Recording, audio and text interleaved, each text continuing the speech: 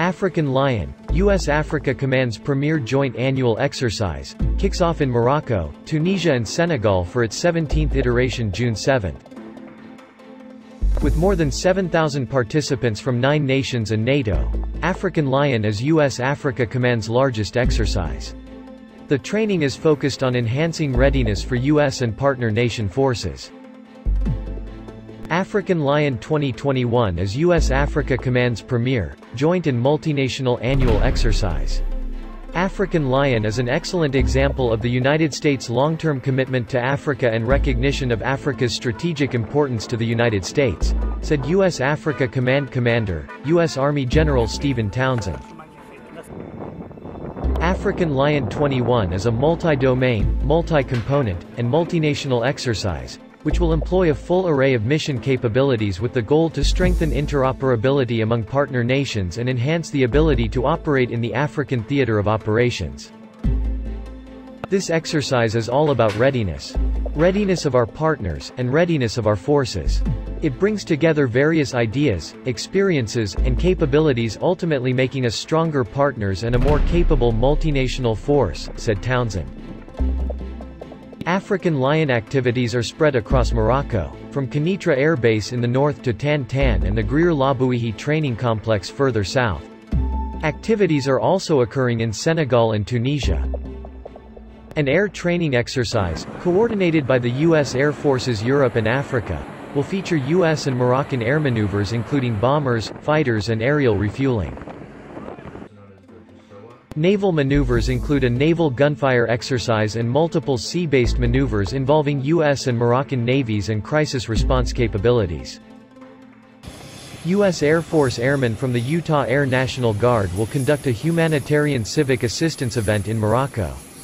Utah is partnered with Morocco as part of U.S.-Africa Command's State Partnership Program. There are 15 African nations in the State Partnership Program. African Lion is key in building and strengthening partnerships in the region, said Townsend. It provides an opportunity for mutual learning between the U.S. and our African partners and benefits participants by strengthening interoperability and collective efforts towards enhancing security and stability throughout the region.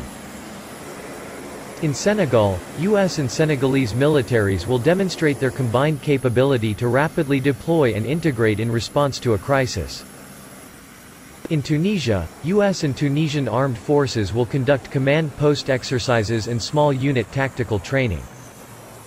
The importance of training and ability to learn how to operate in a COVID-19 environment made African Lion 21 a priority.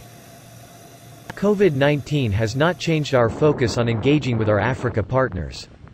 Due to last year's cancellation of African Lion, we had a head start in planning this year's exercise, said Townsend. We understand how important this training is to our forces and our partners and how to better operate in a degraded COVID environment. We will ensure successful training while taking necessary COVID-19 precautionary measures in order to do so. The U.S. Army's Southern European Task Force, Africa, assumed lead responsibility of Exercise African Lion in 2019 from the U.S. Marine Corps. Major General Andrew M. Rowling, the U.S. Army Southern European Task Force, Africa Commander, and the U.S. Army Europe and Africa Deputy Commanding General said during the launch ceremony at Agadir that African Lion 2021 is the largest U.S. military exercise ever conducted on this continent. This exercise has undoubtedly reached a degree of maturity that attests to the strength of cooperative relations between our respective armies, said General Belker El Farouk, commander of the Moroccan Army's Southern Zone. However, Spain, which is traditionally one of the exercise's major participants, has withdrawn its support this year. Madrid has officially cited budgetary constraints as its reason for withdrawing from the 2021 African Lion, the Spanish newspaper El País wrote. Nevertheless, the actual reason was the Spanish government's disagreement about Rabat legitimizing the occupation of Western Sahara. Spain has decided that sending soldiers to these exercises would legitimize the Moroccan occupation, El País wrote. Adding to the rift with Spain was the inclusion of the town of Mobs in the exercise, although US AFRICOM did not mention the town as part of the exercise. The town is the location of a 1985 battle over Western Sahara. Mobs is about 100 kilometers away from the town of Tindouf in Algeria, where the headquarters of the Algerian-backed Polisario Front military forces are. The Polisario Front is the resistance group that wants to split Western Sahara from Morocco. The issue of Western Sahara is just the latest in the confrontational relationship between Madrid and Rabat. Morocco has grown to view Spain as no longer a viable strategic partner. Just recently, Morocco allowed several thousand people to cross over to Spain's North African enclave of Ceuta, over which Morocco claims sovereignty. The exercise carries on despite the Spanish absence. The exercise takes place in several locations in Morocco, including Agadir, Tifnit, Tantan, Mobs, Tafraout, Ben Guerir, and Kenitra, as well as in Senegal, Tunisia, and Germany. U.S. and Royal Moroccan forces have been joined by the armed forces of Brazil, Canada, Great Britain, Italy, the Netherlands, Senegal, and Tunisia.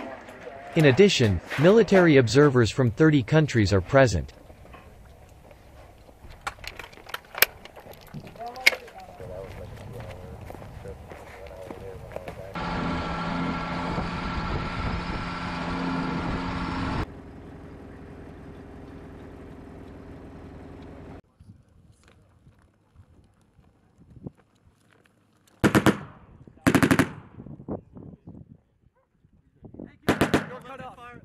You're lifting fire.